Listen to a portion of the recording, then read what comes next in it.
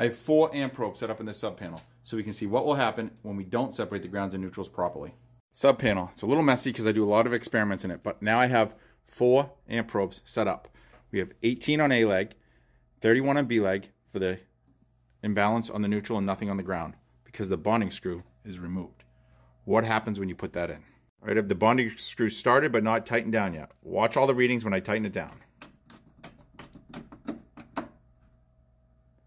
Stays here at 31, but the current that was using the neutral is split between neutral and ground. So now the bonding screw is removed. Everything appears to be running normally again. But I have 1 equipment ground floating. What would happen if I land that equipment ground with the neutrals instead of on the ground bar? Here we go. Watch the neutral and ground current. When I connected, now we have amperage or current on the ground again. Sometimes this screw goes in, sometimes it doesn't. Do not make any changes to your panel because of what you saw in this video. A professional has to decide whether or not this screw belongs in your panel because it belongs in main panels but not sub panels.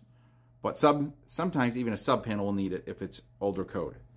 All right, thanks. If you're an apprentice struggling to understand this rule, the way I explain it is, think of the sub panel as a junction box with circuit breakers in it, and we always separate grounds and neutrals in junction boxes.